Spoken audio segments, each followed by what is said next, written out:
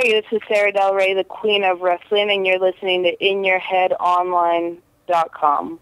All right, we're back. Welcome to In Your Head Wrestling Radio. I'm the internet icon, handsome Jackie Jones, flying solo tonight. But I do have a special guest with me.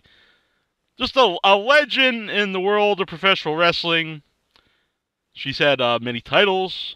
She's in tag team singles, wrestled at the very first WrestleMania, and again at WrestleMania 10. And she is still in the business currently, and we'll talk all about that. I'm joined by Leilani Kai. How are you doing tonight? Oh, I'm doing great, thanks. Good, good. And, I mentioned you're still in the business. Very active. You had a very active year. I had a very active year last year. I'm hoping to be even better this year. I got a lot of projects coming up, and I'm just real excited about it. Last year was my most exciting year in a long time, and I want to do a lot of looking around different schools, and I go to different events, just mainly, I guess, just to look at the girls, and I'm really interested in the women wrestling, and maybe somehow I can start teaching. And I've been to some seminars and around the United States, and I've worked probably 8 or 9 times last year, and hopefully this year will be a lot more.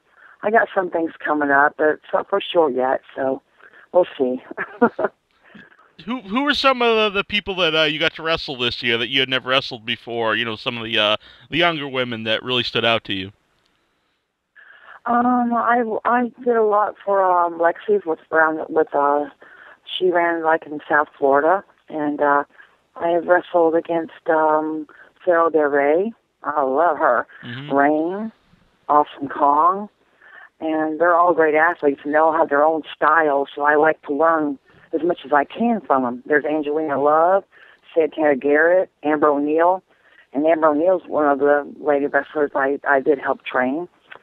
And I was just doing some seminars. I did a seminar in Rome, Georgia, and Charlotte, along with Tully and Jerry Briscoe. And I've had a real exciting year, and I'm hoping this year will just bring along the same thing. I'm just real excited about it. I'm training as hard as I can, and just staying on the internet as much as I can.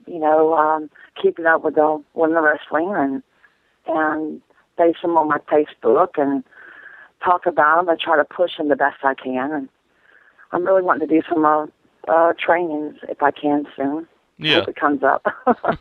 No, we've had both Awesome Kong and Sara Del Rey on the show before, and Sara Del Rey actually, the record, she's been on the show the most for a female wrestler, and she's currently training for WWE. She's in the developmental company. Did she really stand out to you? Yes, she did. Mainly because everyone kept telling me at first, you need to see her. She looks so much like you.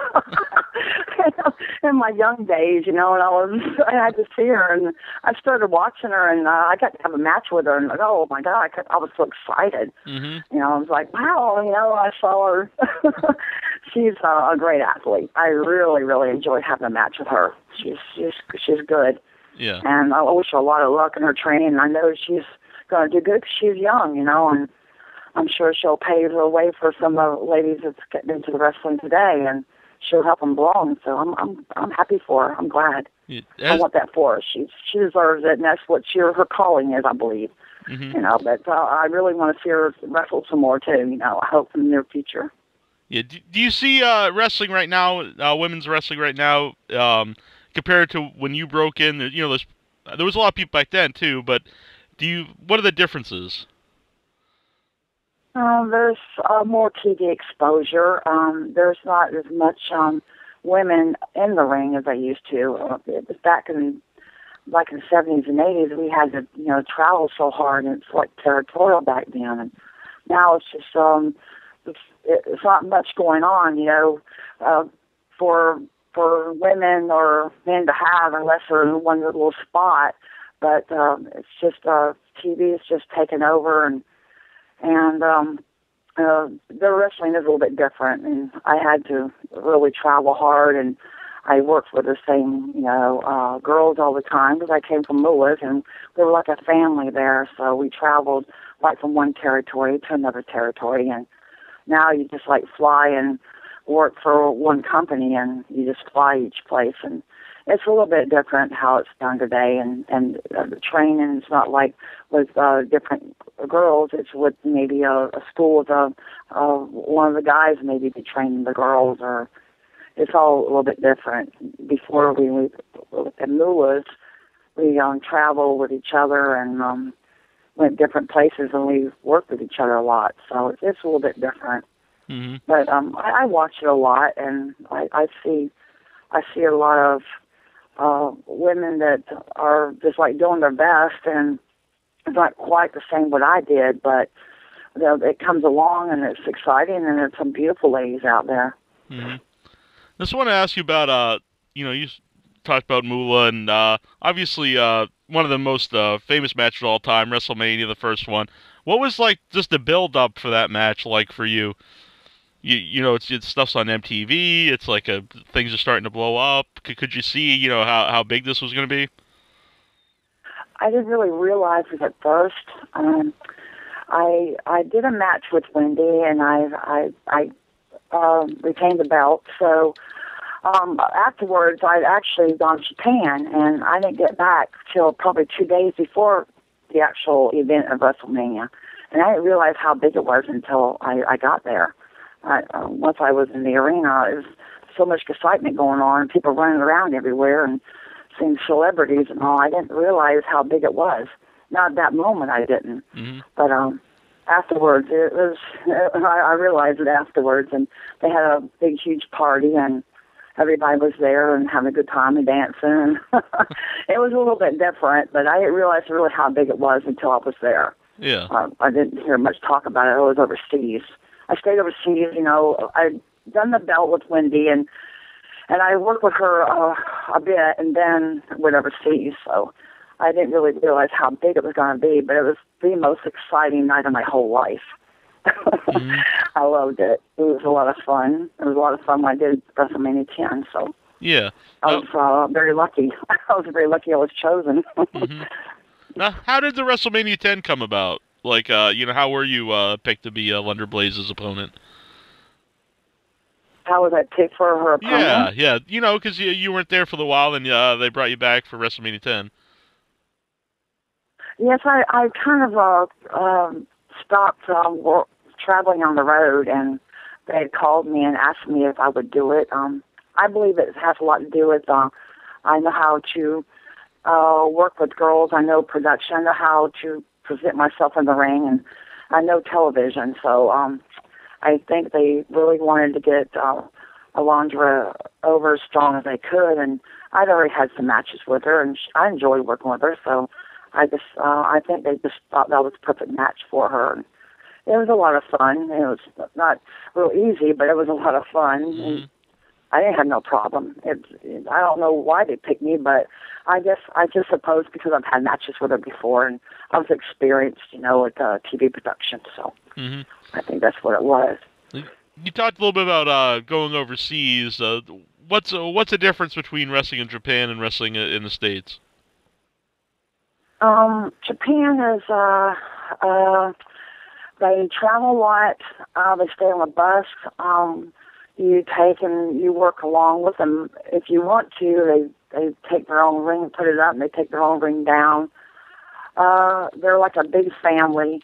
They work almost every single night. Their TV is very serious. They're very serious over there. And I get a lot of training over there, a lot. I stayed over there for weeks. I think my travels was between like 48 or 49 times, and I'd go back and forth like every other month and bring someone else new with me, and a new girl with me over there, and I really loved it there. I was saying to myself, when I first went over there, so I'm going to make them like me. I'm going to work so hard to where they want me to come back. So it was just my calling. I loved it there, and I learned their style, and I got along with everybody. I started learning the language a little bit, and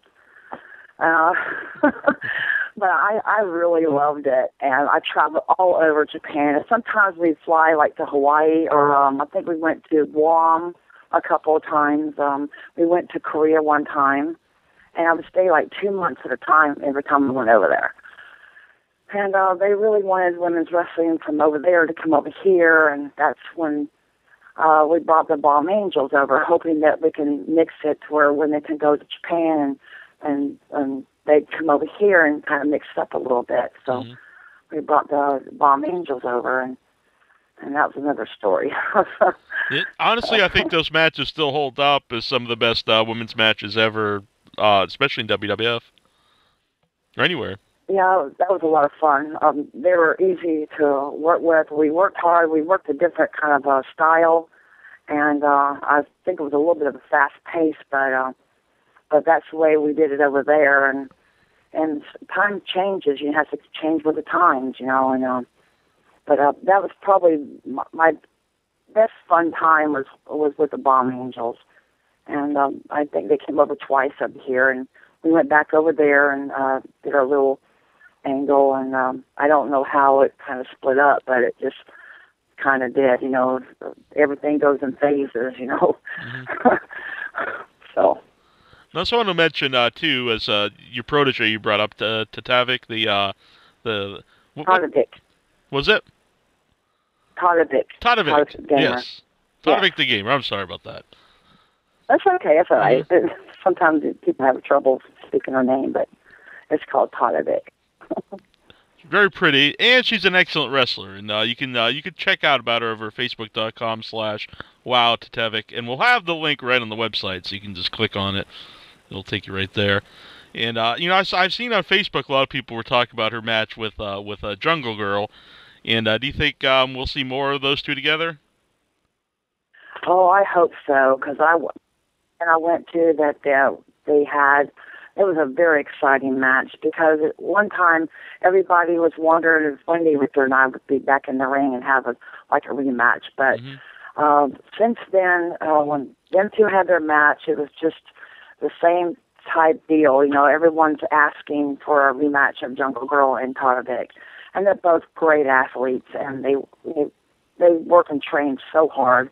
And I'm real excited because the next time they do have a match, I'm hoping soon. You know, I think it's being talked about. I hope soon I'm going to be there because I support them, and especially Tatevik, my protege. You know, I've worked with her for like a year and 2 months. She's traveled some. She's done a few radio appearances, and she tries to do the best she can. She's a great athlete. She's in Yukotan kickboxer and Argentino tango dancer, a stunt choreographer, and a picture fighter. And she's a legit wrestler, and that's what I like. She trains day and night as hard as she can, and she makes me work out too. But she comes and visits sometimes, and we get in the gym and work out, and I try to get her around to different places, you know, to get some practice, and she never complains. And she's a hard worker, and I know she's going to be a big mark in the wrestling world, and I'm excited about it. She's a very good girl. Does that make you proud? You know, someone you helped get in the business, someone you trained, you've been with for a year, and you see him in the ring and having matches that people are talking about? Yes, it does.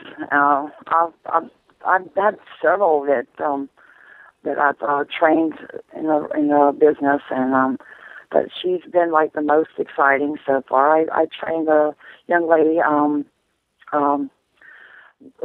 few years ago, Amber O'Neill, and she was. I lost touch with her after a while, but she's been on her own. But Tatevik and I have been on the road together, and I'm hoping that it'll come off good for her because that's all she talks about and worries about is wrestling, and I want to do the best to see that she gets to the highest point that she can. Any woman that's wanting to learn as much as they can, I have no problem helping. Not at all. A lot of these women today, like they'll get on my Facebook and ask me, "Will you please watch my match and let me know what I could have done better?" So that makes me feel good. They trust me and they're letting them know and tell them what could be better in their match, or you know, I have a lot of them do that, and I really want to like teach soon and have a place where I can teach women's wrestling and guys too, if it's possible. But that's what I'm aiming for now is teaching, and I'm a technical style wrestler, and I'm excited about it. I got a really exciting year coming up this year. Now, as we mentioned, we'll have Tatevik on the show coming up in February after you get back from Atlanta. So that'll be very interesting for everybody. You can find out what she's been doing and what it was like training with you and her plans for the future. Yes, I'm excited about it too. I'm hoping to. But I know she's got some. She has some dates coming up. I don't know exactly. Her booker. Steve Stasiak, they travel a bit around, and I got several dates coming up. One in New Jersey on 28th for Pro Wrestling Syndicate, and September 28th when I had a match with Cindy Siaki. That was like probably my first actual active match in the ring. And I had a really great match with her, and she was trained by a lady wrestler in Japan that's very well known as she was one of the girls in our group that was in Japan when I was back in the 80s. So she was very fun to work with, and I'm thinking of it coming up for Gary Dameron on ASW in Madison, West Virginia, April 12th. So I'm hoping Tatevik can be on that one too. So. Yeah, I'm good friends with Gary. I know him through the Fan Fest, NWA Legends Fan Fest. So he's a very nice guy and a great wrestling promoter. Yeah, he is. I'm excited about having to be on his event. And I've been working lately, but now I've just started working out, and I'm wanting to do some events now, and I'm excited about my year coming up. Yeah. Trying to grab anything I can grab. So I'm ready to get in the ring and just, face it. Some like to referee some matches too. So just so I can referee girls' matches, just to help them out in the. So. I was at the. Yeah, I was at the Fan Fest this year in Charlotte, and I remember during the seminar, one of the girls had her head split open, and they had to rush her into the bathroom. Were you there for that when that happened? Yes, I was there in the room. That was actually Tatevik. She was the only one woman training with about 12 big guys, and she went out of the ring. When she came up, her head had been split open, but she didn't complain about it or anything like that. She took it as a real trooper, and they had to sew her head up, but she didn't complain or nothing. It did happen. Things like that do happen. The sport is very, very, very rough. It's not easy. But it was actually Tatevik that happened too. Okay. She was the only woman there that trained on that at that seminar. So we have a few questions here from the fans. Well, I'm going to save some of them because I would like to have you back on sometime, and we can talk to you for a longer period of time. But here's one I did want to ask. It was from a Changed Man from Ireland, and he wanted to know why did they change your name in WCW to Patty Stonegrinder? I believe that was part of that company's idea to put they wanted me to do like a biker type thing, and they just changed it for that particular time.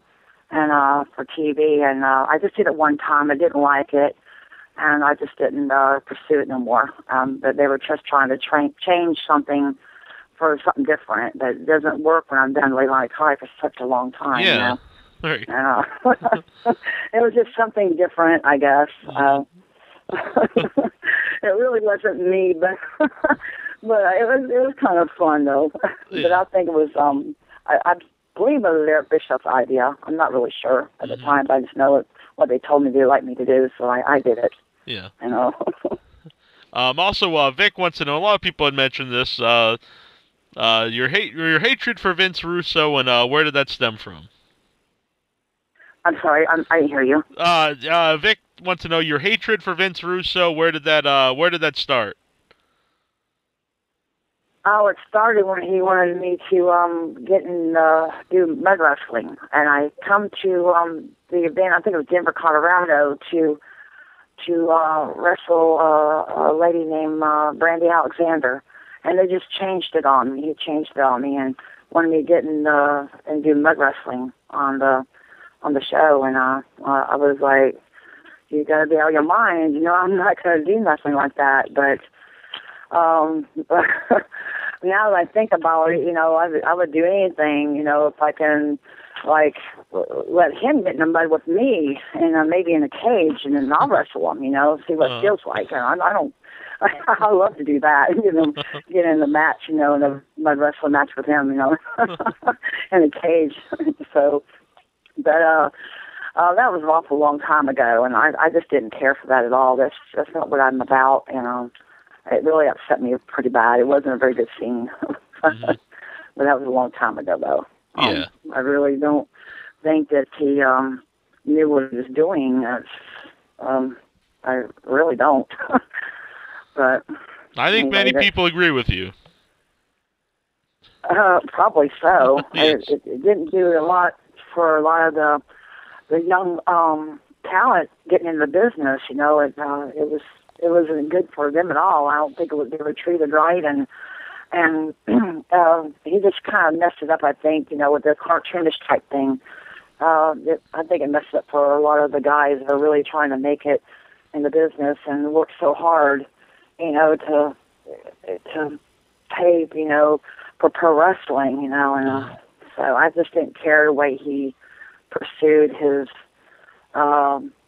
characters of whatever cartoonish things he did. But it really made me mad when he said it to me. I was really upset. I think I really went off on him, but that was an awful long time ago. Yeah. Just let everyone know too, if you would like to book Leilani Kai or other people, you can go to facebook.com/bookprowrestlersnow and talk to Steve Stasiak. So I want to thank you for coming on tonight. I know we don't have a lot of time here, but we'd love to have you back sometime and talk about some when you have some more matches coming up or you have some more events coming up, and be good times. Oh, yeah, anytime. That'd be great. Thank you for having me on your show. It's been great, you know, well, thank talking to you. Thank you very much, and I'll tell your listeners. Thank you. Yep. This is Amazing Kong, and you are listening to In Your Head.